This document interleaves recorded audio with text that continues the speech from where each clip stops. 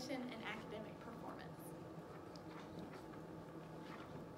All right. Hi, I'm Jens Hordvik. I'm a double major in business and psychology at Barton College, and for my senior thesis project, I chose to look at motivation and academic performance. So first, a little introduction. So I've been around sports my whole life, involved with soccer, and having been put in different leadership roles in my recent years, I found the topic of motivation very, very interesting. Motivation can be defined as the driving force behind all action, and traditionally it has been thought of varying solely in amount, but more modern research suggests that considering the quality of the motivation can also be important. Now there's three main categories of motivation. There's extrinsic, intrinsic, and amotivation. Extrinsic motivation refers to that you're motivated by external factors. Intrinsic is internal factors, and amotivation is absence of motivation. So you can't really talk about motivation without mentioning Drs. Edward Deasy and Richard Ryan, who are major researchers within the field of motivation. They're the researchers behind the self-determination theory, which defines extrinsic and intrinsic motivation, as well as it proposes how focus on how social and cultural factors facilitate and undermine people's sense of will and initiative, in addition to their well-being and their quality of their performance. So this is a study that was about intrinsic and extrinsic motivation within the workplace. I found it interesting because they hypothesized that, and the results as well show that employees promised monetary compensation for working overtime was likely to perform solely the amount of work required to achieve that monetary compensation and not a single second more. And that was one of my inspirations behind this study, and I wanted to see if I could, how the results would pan out in an academic setting. Next is Valran and his colleagues are also major researchers within the topic of motivation, and among other things, they come up with the scale and the survey that I used for this study. So my predicted correlations, the first one was based off of the other research that I mentioned in the workplace, that there would be a negative correlation between extrinsic motivation and GPA. And this is because based on the previous research that when motivation is extrinsic, then people's attentions are focused on the end and rather than the behavior itself. I also predicted a positive correlation between intrinsic motivation and GPA, and a negative correlation between amotivation and GPA. So our participants, this research was done at Barton College. I got 124 students responded to this. The participants were recruited through email, word of mouth, and a flyer. And ages was a pretty wide age range from 18 to 50, with the average age was about 21 years old. Average GPA was around 3.31. And as you can see, the gender split, there was majority female, but it's representative of the student population at Barton College, which is majority female. So the measures, first the participants were asked to fill out a demographic survey where they were asked basic demographic questions like age, nationality, class rank, as well as GPA, which was used as a measure for academic performance. They were also asked other demographic questions based on their activities, so whether they were involved in Greek life or not, whether they were athletes or not, and other things like that. Then they were expected to proceed to the academic motivation scale. The academic motivation scale is a survey consisting of only one question. It asks, why do you go to college? And it has 28 corresponding statements, which the participants are to rate on a 7-point Likert scale to what degree they agree or disagree with that statement. So here are some sample questions from the academic motivation scale. So for extrinsic motivation, they were asked, why do you go to college? And the answer would be, in order to get a more prestigious job later on. So that's the external factor. For intrinsic motivation, the answer could be, I go to college because I experience pleasure and satisfaction while learning new things. And for amotivation is, honestly, I don't know. I feel like I'm wasting my time in school. So first, a little overview of the average motivation. So as you can see, that students overall were slightly more extrinsically motivated than intrinsically motivated, and there were relatively low scores for A motivations, which is a good thing. That means that the students have like a purpose for being in college, so that's good. Next, we look at the correlations between motivation and GPA. So you can see these were all significant correlations, and there are positive correlations actually between extrinsic and intrinsic motivation, as well as negative correlations between A motivation.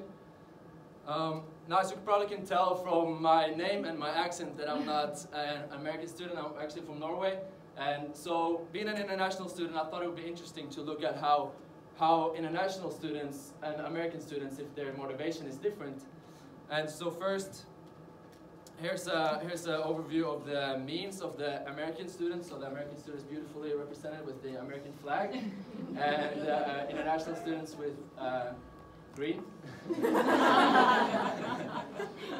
So you can see that overall, on average, international students are slightly more extrinsically motivated and significantly more intrinsically motivated than the American students. And now the next one is where it gets interesting, because you remember that there was some very similar correlations between for extrinsic and intrinsic overall. But look what happens when I separate the American students and the international students. See, there's a very big difference here. You can see there's a strong, significant intrinsic correlation between intrinsic motivation and academic performance in international students, and a pretty strong correlation between extrinsic motivation and academic performance in international students. But when you see for the only significant predictor for academic performance in American students is their A motivations, which means that that the best predictor for academic performance in American students is based on their lack of motivation rather than their motivation, which is very interesting. Now, can you see the sample sizes are quite uneven, so should be careful not making too many conclusions from this, but it's definitely interesting numbers and an interesting correlation, and I would love to see this on a more evenly numbered sample sizes. So overall, there were positive correlation between extrinsic motivation and GPA, which was opposite of what I hypothesized on overall students. There were also positive correlation between intrinsic motivation and GPA, and negative correlation between A motivation and GPA. So limitations, I think that I wish that I had a better or a more normally distributed measure of academic performance, as GPA, as you can see, majority the mean was 3.3, so majority was above 3.0 GPA. So if there was a better, more normally distributed academic performance measurement, I think that would be helpful. For future research, I love to do this research at a larger university with a bigger population size. It would also be very interesting to look how the results would be at a different geographical location in the country as well as in the world. So seeing if there are different cultures can influence how students are motivated. This is my references. And lastly, if there are any questions, I'll be happy to answer. Yes. So your academic performance measurement is a self-reported GPA? Is that what you? Do you happen to know if there are, I guess I didn't get this from the graph, is there more or less international students at Harvard? Than American students? Less. So in my sample there were 103 American students and 17 international students responding to my survey. Now overall in the population I don't know the numbers exactly, but there are definitely more American students at Harvard College. Yes sir? Broadly speaking, you being an international student, I'm curious to know if there's possible, like you mentioned, cultural kind of differences in motivation and how one is socialized to be motivated. From your personal experience, being from Norway when you were in Norway versus being here, do you see any clear differences in how one is socialized to be motivated? I think that there are obviously some cultural differences in America. I think individualism is a big thing in America, and how the best are rewarded. In Norway, it's more like the worst students are helped are helped more than the best students are celebrated. If that makes sense. Now I think that the students studying in America, they might have like a stronger intrinsic motivation because they have to do a lot more in order to get to college in America, and that might be why the results are like this. While if you're an American student, it's kind of expected that you go to college. While if you come from across the world, you have to go through a lot of I know it's a lot of bureaucracy, a lot of papers, a lot of process to get admitted to American college.